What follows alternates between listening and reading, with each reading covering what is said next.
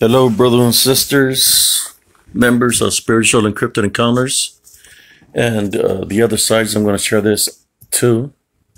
I'm making a live video here on this profile because my other profile gets suspended for 80 something days. I don't know, it's been like 90 days, I guess, that I'm not able to make videos. But besides that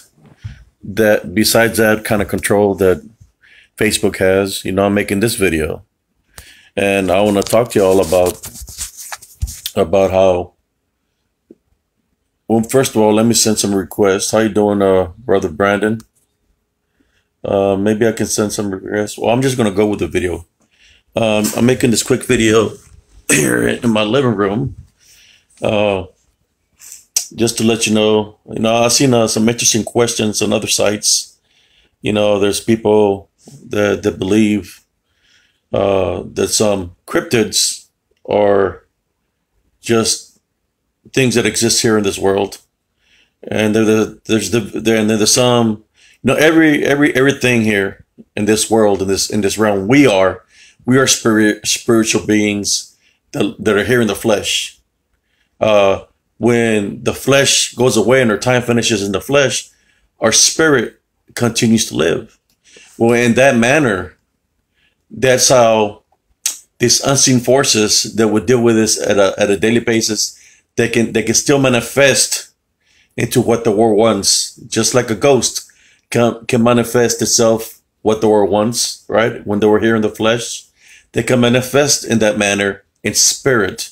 Like I said before, the spirit continues to live, in which there shouldn't be no confusion in any kind of way that it is possible to make contact with people of the flesh and spirit, or vice versa, people of the flesh to the spirit, because we're all one. It's connected in that manner. Of my encounters of what I faced, it showed itself to me in the form it decided to show itself to me, which, whether it was a beastly form or a form of an old man, or whatever form it takes, to me, it's about the balance. There's a spiritual battle, spiritual war that's happening at a daily basis. And there's a lot of people that are not aware of this spiritual balance because they get confused, or they get caught up in whether it might be a Bigfoot, or it's a dog man, or it's whatever cryptid they want to believe in, But when you give something like that power, well, somewhere along the line, it's going to take control. It's going to have something over you. It's going to have that opening. So if it's a being that's taking the form of what you think might be a cryptid, it's in some kind of way having an opening on you, in which, if it's of spirit, and you're thinking it's of the flesh, then it has that opening or that right over you to come and attack you in a spiritual and physical way, because you live in that opening to it.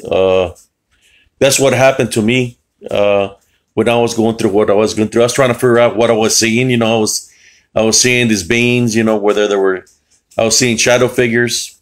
I was seeing these beings that look like beastly. I'll say beastly. What I mean beastly, I'll say look like werewolves. People, they call them dogmen, but they call them werewolves. But I believe they're called other things in the times before us, in the past.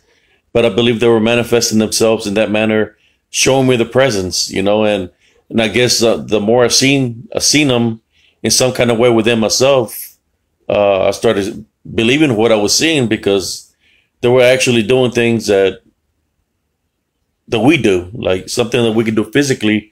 That was doing that, like, for example, breaking branches, big branches, or shredding bamboo. They would also place rock formations in the middle of the streets. They'd be banging on rocks, banging on trees. Sometimes you hear drum beats, in some kind of way, when these things are happening around you, and you start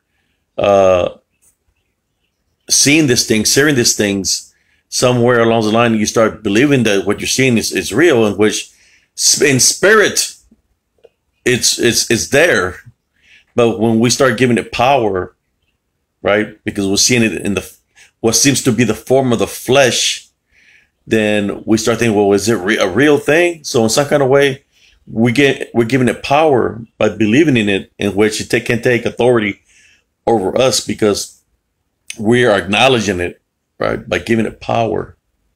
So once that happened, then it has authority over us to come and attack us spiritually, which that's what happened to me. It stopped taking the form of what I was seeing. The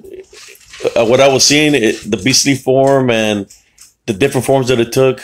All of a sudden, those forms were gone. But then it's when the attack started happening. After I acknowledged what I witnessed and thinking it was something that was real, then it took its real form, in which its real form was a spirit form, right? Because they're beings that can manifest themselves, shapeshift themselves into any kind of way. You know, we can say they're shapeshifters. We can say there's demonic beings. We can talk about the Nephilim. We can talk about many other beings that can take forms of anything that we like. So when it finally, I couldn't see them in the beastly form or what I thought was a flesh, then they attacked me in spirit. And this is what I mean. And I got some pictures, brothers and sisters. I got pictures of me, how injured I was. And I haven't posted it, but I am going to post them. I'm going to place these pictures on Spiritual Cryptid Encounters, Positive Spiritualist, and all the other sites that I'm on. I'm going to place them just so y'all can see that what I'm saying is real. That once I left the opening for myself, thinking that it was some real beings that were here in the flesh, then they took their true form, right? Because in some kind of way they had authority over me, and their true form was of spirit. And that's when they started attacking. That's when they attacked, when they were spirit form. And what I mean by spirit form is, imagine getting dropped, getting hit in the back, and you fly 5 feet, 6 feet in the air. You turn around, there's nothing there. I was getting hit from the front. I was getting hit from the back. I was getting hit from the sides by an unseen force. And what I mean by an unseen force, it was in spirit form, right? It wasn't showing me the flesh form that he was taking, that it deceived me by. It took the spirit form to attack me spiritually. So at least if it was in a beastly form, I would have been able to fight it physically, but that's not what it was about. That creature wasn't about being a physical being. It was a being that was of a spirit. So when they started attacking me in spirit, that was when it was pretty bad. It's like I would pray daily, and I would say, God, when is this going to stop? What am I doing wrong? Why am I continuing to get attacked by this unseen force? I can't count how many times I got dropped to the ground by this unseen force. And I'm talking about getting hit hard, flying 4 or 5 feet, tumbling. It was attacking me, you know, spiritual attack, full force spiritual attack. And I believe it wasn't just one that was attacking me. It was many that was attacking me. But somewhere along the line, through the bumps and the bruises, because like I said, I have pictures. I got shoved off a cliff. I guess it shoved me from the back. Shoved me so hard that I went tumbling down a cliff. Shoved me off, I believe, 2 cliffs. But even on flat ground, I got hit in the back, hit in the front, and I would fly 4 or 5 feet and tumble. So that right there started happening to me, and I could understand if maybe, you know, because when I say my story, I tell people what I seen, in which I did see a beastly form. But then when you don't see the beastly form no more, and when it was in beastly form, it didn't attack. it attacked when it was in spirit form, which is unseen. Imagine unseen and getting physically attacked. Your flesh is getting physically attacked by unseen force because it's hitting you, it's shoving you, it's causing damage to your body, to the flesh. And at times it would attack you when it was a spirit form of attack, and it would drain my energy. It would drain my energy. But I'm making this quick video. It's a quick video just to let you know one thing, brothers and sisters. For whoever is opening themselves to something, be careful what you wish for, what you ask for. That's all I can say, because what I experienced. Because if you start believing into it, that's the opening that it needs. If it's a spiritual, a spirit being, right? And it's of the spirit, and you're living that opening that is manifesting itself for you to think it's something, that's the only opening it needs to attack you in the flesh and in the spirit, just like it did me. Just be careful. That's all I can say. I survived that. I'm still here. I'm doing a lot better than what I was doing. I say, what was it? Like from when it first started happening to me, it's been like 8 years. When it attacked me, that was like 5 years ago. I survived that.